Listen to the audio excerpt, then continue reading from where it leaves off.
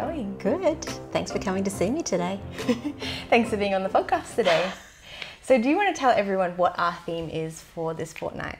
So at the moment we're looking at preparing kids for going off to big school. So if you're in New South Wales, that's off to kindy. If you're in any of the other states, it might be called reception or pre-primary. So it's really that first year of school. And I guess this is a time of year where a lot of families are like eagerly anticipating that their kids are going to make that transition. Some are facing it with a little bit more trepidation because it might be the first child going off to school, so you're not quite sure what it's going to be like. And then there's still probably a bunch of people who are undecided whether they're going to send their children to school next year or not. Yeah, okay.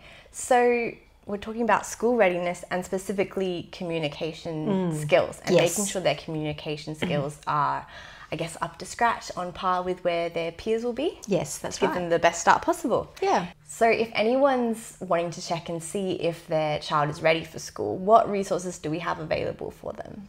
Yeah, so over on the website we actually have a preschool communication guide. So that is listing all the developmental milestones and all the areas of communication like comprehension, speaking, sounds, social skills, pre-literacy skills.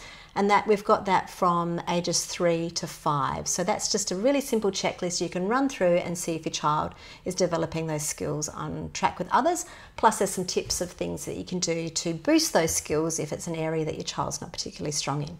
So that would probably be the first place to stop and have a look.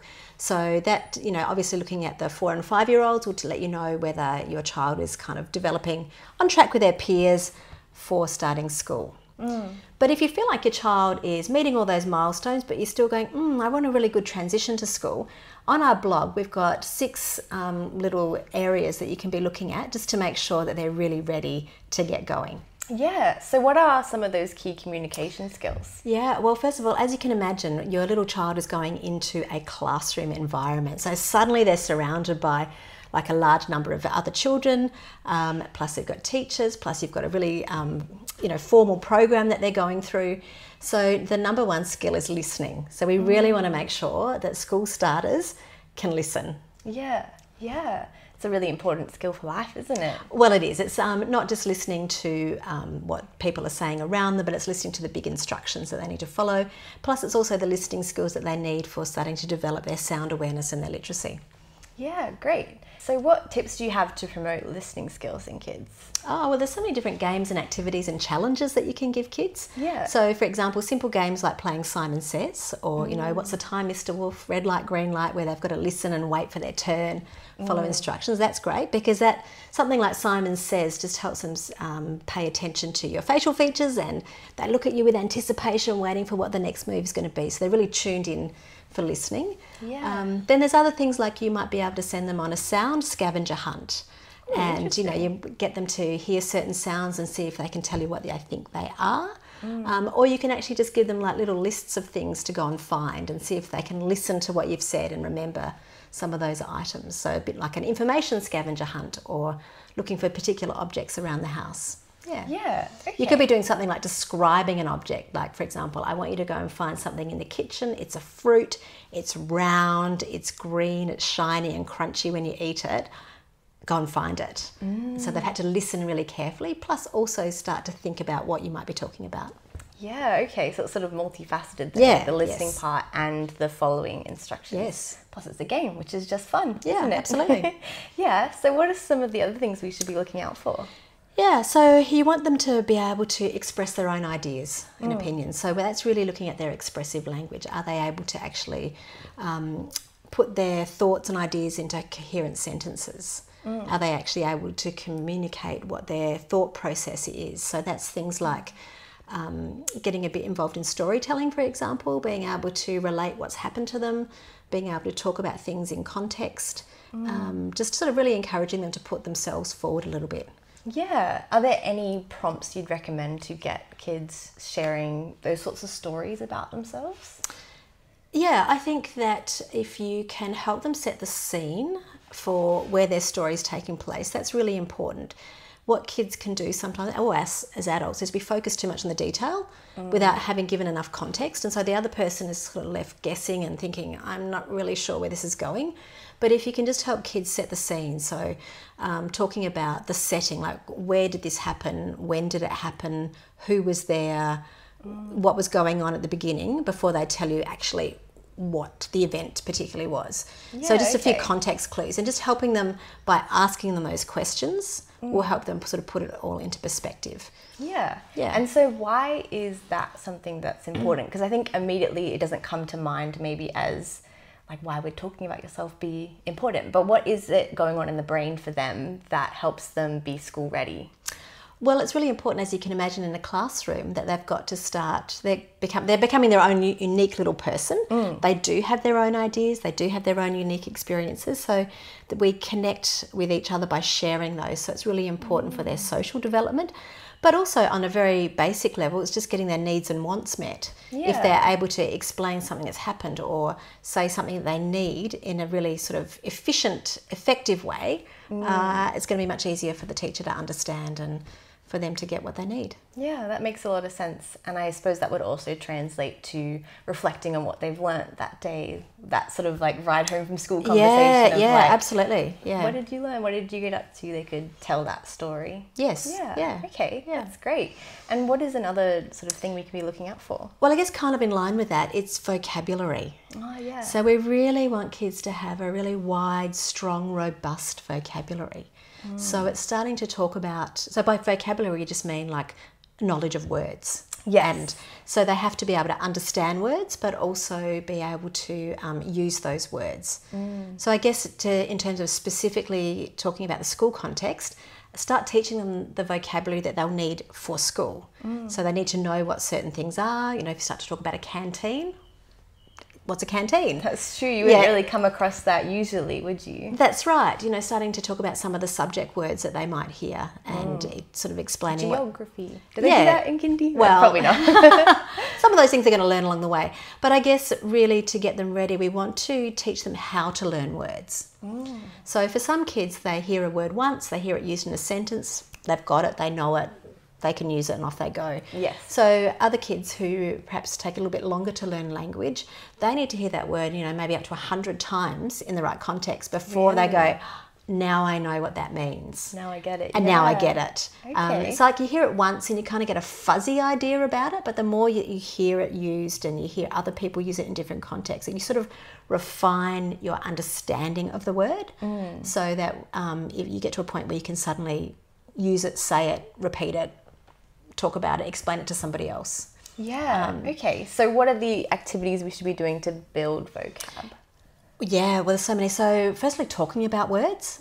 And a great way to do that is when you're reading books and stories to kids. Yes, so in kids' books, there are lots of fantastic words that kids don't necessarily know what they mean. So they're what we call tier 2 words. So they're not the words that you could easily show a picture of. Okay. So like a tier 1 or a level 1 word would be things like, you know, couch, cushion, chair. You can show pictures of that, they can learn it. Yes. Kids are pretty good at picking those ones up because they can see them, touch them, feel them. Yeah. What is harder for them to pick up are the words that are more what we call our cognitive words, so words that we use more in the abstract, so things like wonder, consider, investigate, believe, enormous. Enormous, that's a good one. Yeah, gigantic, all of those kind of things where we're starting to help their language become a little bit more complex.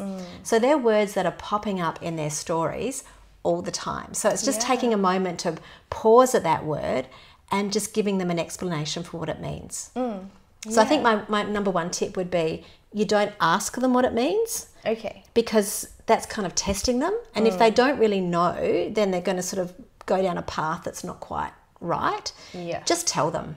Yeah. You might get to the word enormous and go, oh, that means it's really, really big. It's like, you know, the other day we were shopping and we saw that enormous watermelon. It was really huge. Yeah, it just means really, really big. Yeah. And then keep going with the story. So you're putting it in a context that they know, giving them an explanation, and then asking them to, you know, maybe later go back and go, oh, can you think of something else that's enormous? And use the word again. Yeah. that's good. So through the repetition as well. Yeah, so you're teaching them how to think about words, teaching them to say the word, and then that's what that's doing. It's triggering like their word learning process. So that as they come across more new words, they go, I actually can stop and think about it, and there's some things I can consider. Yeah, that's good. Do you have any favourite authors that you come to mind for those really... Look, any book. Yeah? Look, there's all the beautiful classics that we know, but don't underestimate just going down the centre aisle at Aldi. You can actually get some really great books there. I can vouch for that, having shopped with you. Got to go down the centre aisle and look at the books. Yeah, so just opening up the book, and I guess what I'm always looking for when I choose a book is does it have some really great rhyming words in there? Like, because rhyming books are fabulous. That's a great school readiness skill too. Why is that? Oh, that's a whole nother podcast when we talk about literacy. Okay. We'll do that one later. All right. So I look for books that are rhyming. I look for books that have great pictures, and I look for books that have interesting words in them. Okay. Yeah. So rhyming, good pictures, interesting words. Yeah. Yeah. There you go. That's a good thing to look out for next time you're book shopping. I like that tip of emphasizing the words that you're learning in books in conversation and relating it to stories and getting them thinking about that throughout the week. That's really good.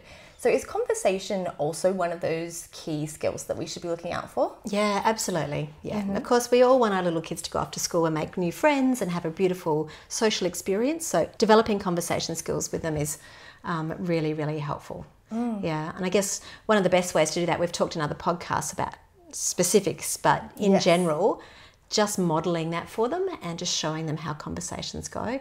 Probably playing role play games with them is really good, making sure they've got these beautiful creative ideas of how to play together.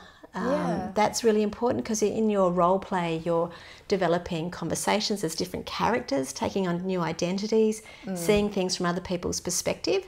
That's going to really help their connection points at school and help them develop those conversational skills as well.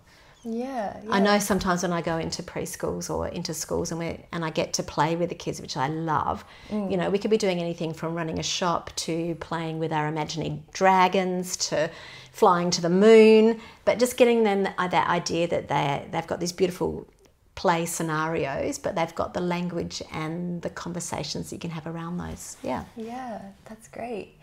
And what's another key communication skill we should be looking out for? Well, I guess it kind of ties in with the conversations, is just paying attention to non-verbal cues.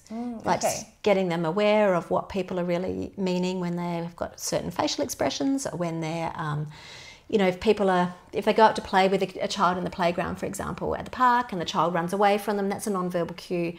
Maybe just help them understand perhaps what was going on. Just start kind of talking them through different things that they're experiencing. Yeah. Just teaching them how to be thinking about other people's responses and reactions. Making sure that they've got that awareness of where you should stand when you're talking to someone, you know, not right up in their face. Yes. I think particularly for little preschoolers, they're often beautifully touchy-feely kids, which is gorgeous. But then when they're heading off to school, just teaching them the non-verbals that, you know what, it's probably not appropriate to be hugging your teacher all the time, or you can't just run up and kiss your best friend necessarily. You've got to learn some of those spatial skills, Which could be another thing, I guess, that you could work on through role play as well. Perfect. Just modelling conversations, you know, playing doctor's appointments, playing grocery store. That's right, exactly. Yeah, that's really good. And so to wrap all of this up, all of these key communication skills that we're wanting to grow in our kids, what would be 3 go-to activities that would really boost these skills for our kids? Okay. I'd say games like Simon Says, because it's developing listening, but the other key for that is you can actually help them develop the ability to listen for multiple pieces of information. Yes. So with kids, obviously when you go to school, you're going to be starting to hear longer instructions, like before you go to lunch, I want you to pack your book away and put it in your box and then bring me your worksheet. Yes. Whoa, that's a huge amount of information for a child to remember and actually be able to follow through. So, you know, just playing games like that where they're actually having to remember increasingly more and more bits of information is great. So I'd say that one. I'd say definitely reading books. Yes. Reading books and having conversations. We love books. We love books. having conversations about words and what's going on in the story, and being able to help them retell the story, because that will give them those skills that we talked about before for expressing their ideas, being able to practice giving the context. Okay, so reading it and talking about it. Talking about it. Yes. So maybe reading it and then going and telling somebody else about it. Yeah. And seeing if they can understand the story based on the information that was given. Like, we just read this book. Do you want to go tell Dad what happened in the book? Exactly. And are they, giving them the cues to be able to give the right context and then sequence the events. Yeah. Yeah, that would be good. That's great. So we said, Simon says, reading books, and then, you know what? Just play. Yeah. Just really get down and play, get out the cars and have a whole story going on with what's going on with the cars, or the dress ups, or just getting together and playing, just role playing and having fun. So maybe going to the park as a family, and suddenly that fort that in the park can become a castle, and then everyone's got a role to play, and everyone can take turns in helping direct the play, and giving that scripting just gives you the opportunity to practice organising play and directing play, using language to connect with each other and share your ideas about how things should happen. And it builds vocabulary and just teaches our little ones how to, become a little bit more connected with each other through conversations, through negotiating play rules, all of those kind of things that they're really going to need quite intensively in the playground at school. Yeah, there's really so much to it when you think about it. You think of play as such a simple thing, but it's really their world that they learn in. Absolutely, yes. Yeah. It's very cool. Yeah. Well, thank you for sharing those tips with us and those key communication skills we should be looking out for in our kids. If you want the full and completed checklist, that should be over on our website. So we have a blog covering this topic of preparing your child for starting school. So we've got a whole bunch of resources over there for you to look out for. And we'll be posting some things during the week on our socials. So thanks for meeting with me today, Mum, and talking through this. We hope you have a great week.